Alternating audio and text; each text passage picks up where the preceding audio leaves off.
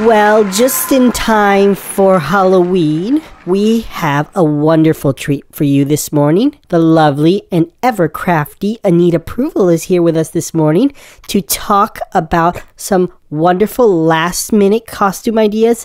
Anita, thanks so much for joining us this morning. Thanks, Cobb. Why don't we just start over here?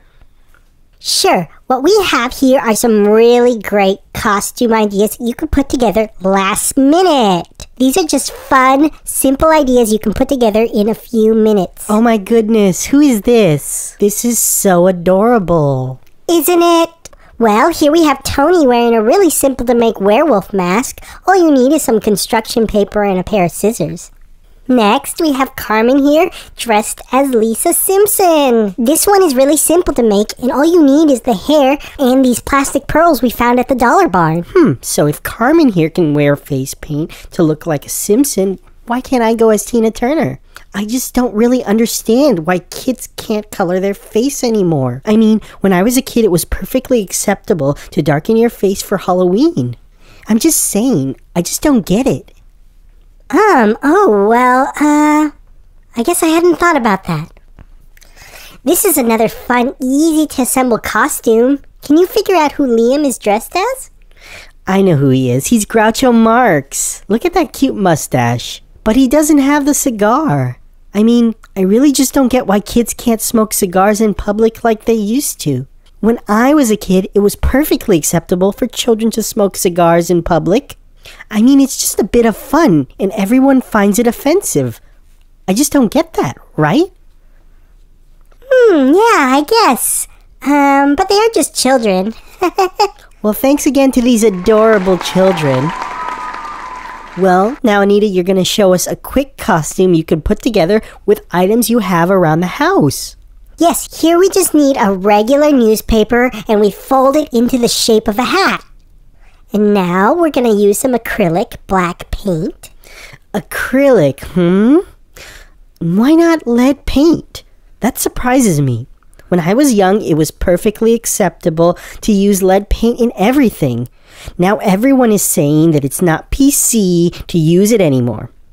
I just don't get it. It seems a bit ridiculous to me, really.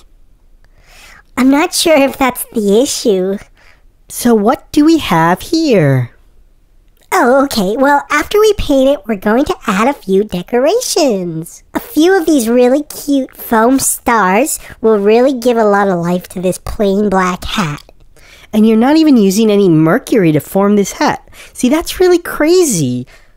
I mean, back in my day, it was perfectly acceptable to handle mercury anytime you were working on a hat. Now we have this political correctness that says touching mercury will offend the Norwegians. I mean, I just don't understand. This is kooky. Really, the Norwegians. No, I don't think, anyway. Well, now that we've added all our decorations, our witch's hat is complete. Oh, it's a witch's hat. See, that really doesn't make sense to me. When I was a kid, it was perfectly acceptable to burn people at the stake for wearing anything that resembled a witch's hat. I think it's crazy that we have this anti-free speech movement that says it's not okay to burn people at the stake that you suspect of being a witch because the Obamas say so. This is nuts. I don't even know where to start.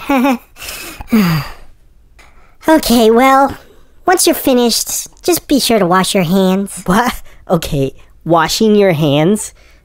See, that shocks me. Back when I was young, it was perfectly acceptable to not wash your hands after you went to the bathroom. Now we have these PC police that are going around saying that every time you don't wash your hands, a chicken nugget gets insulted. Really, a chicken nugget. I just don't get it.